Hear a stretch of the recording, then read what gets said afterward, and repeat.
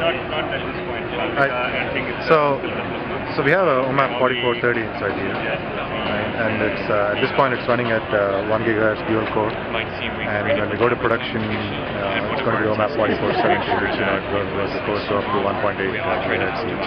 Yes. And this is our development platform, what we call Vegas inside TI code name, and this is a 10.1-inch display, capacitive multi-touch, 10 touch, and then 1366 by 768 screen. And you can see in this case we are doing two applications with a split screen. And we have a 1080p H.264 main profile video playing on the right side of the screen, and then we have the game that you can play in.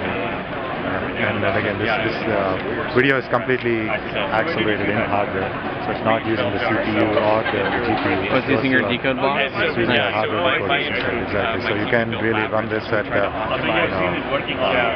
couple of 100 milliwatt kind of a power budget for running a H.264 1080p main profile, high profile. Yeah, we saw it on ad. So you have the system.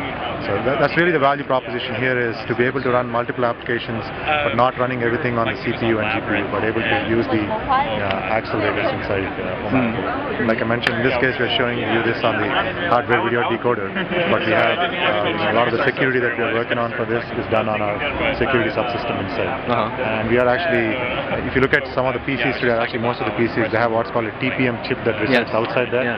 In the case of when we go to production, you will actually see that it's all integrated inside OMAP. I see. So your TPM is built into the SoC. It's all, firmware TPM that uses the OMAP for security, which is already built in. Okay, so we're able to take advantage of that. Similarly, we have advances in imaging. We have a DSP. We have an audio engine, which is hardware accelerated completely, so that you can really be doing audio at double-digit milliwatts kind of power budget.